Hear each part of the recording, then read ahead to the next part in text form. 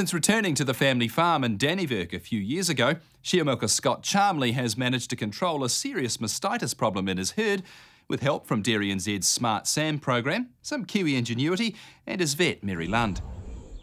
Now the farm supplies milk to Fonterra with some of the lowest somatic cell counts in the country. We're a low input system 2, running 78 hectares, and we've got a 23 hectare runoff just around the road. Milking 217 cows this year.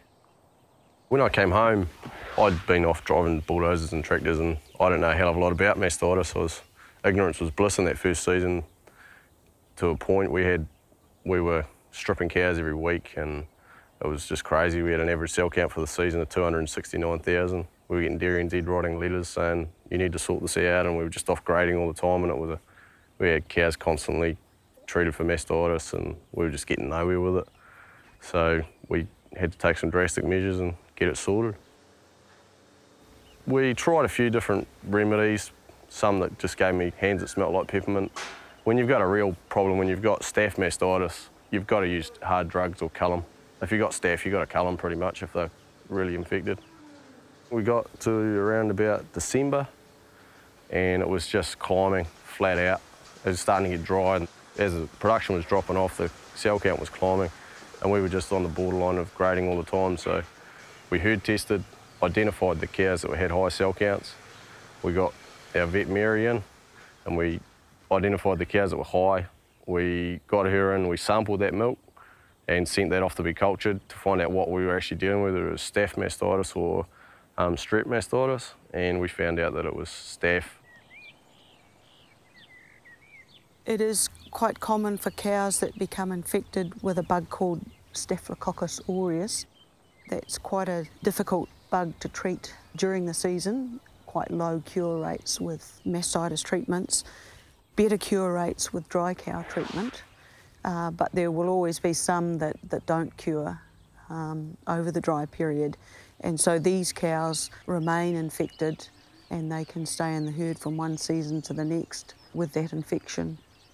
And they're a potential source of infection for the young cows coming into the herd.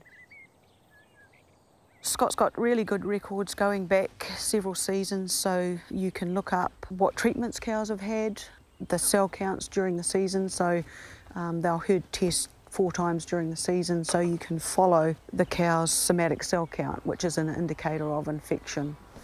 So if she's got a high somatic cell count, then you can see that that cow is infected, and you can follow that through from one season to the next through herd testing records. It's a cheap early detection system. It was actually my cousin across the river. He made these years and years ago. And all it is just a hunk of, you can buy it from Steel and Tube, stainless steel 2020 mesh.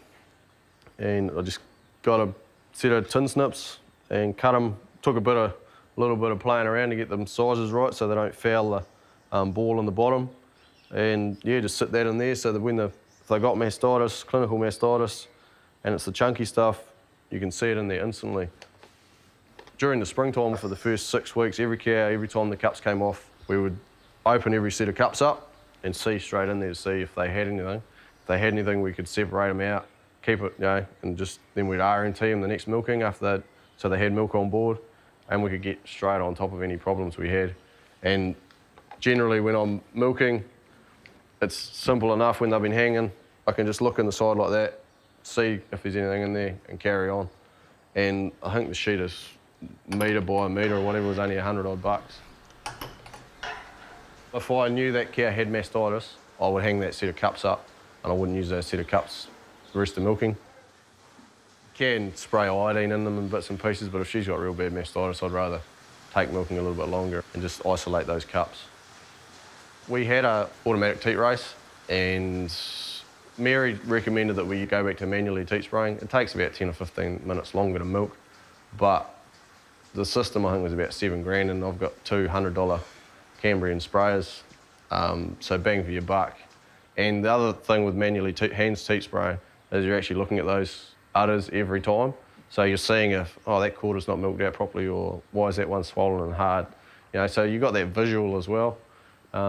So yeah, it just makes sense. And we use a lot less teat spray now and mix our teat spray up only in small doses, so 5 litres at a time, so it's always fresh. And that seems to have because it goes off if you mix up big batches at once, so that seems to be having a good effect. Like most things, just got to do the basics right and just keep on to it all the time. Like, if you find a cow with mastitis, or you think she's got mastitis, separate her out from the mob and keep an eye on her and milk her last, because that's what happens. They transfer from one set of cups to the next cow, so on and so forth. She might come in the first row, she could infect 5, 10 cows. They're good cows, you don't want to be culling cows because of one bad one. You know, you just got to keep on it. If you've got a problem, the first thing I'd do would be herd test. LIC will give you the information on those cows straight away, and then within a week you can get those cows out and look at them, sample their milk and make a decision on what you're going to do with them from there, whether they're beyond help or not. And don't be afraid to cull a cow, because you might say she's a good cow, she's doing X amount of solids, or she's not a good cow, she's got staph mastitis and she's infecting the rest of your herd. We had real problems with tipping out heifers because they were getting infected. It cost you $1,300, $1,500 to get them in the herd. They do one lactation and they're out because they got mastitis, a high cell count. Well, that's just, you might as well throw your money up in the air on a windy day.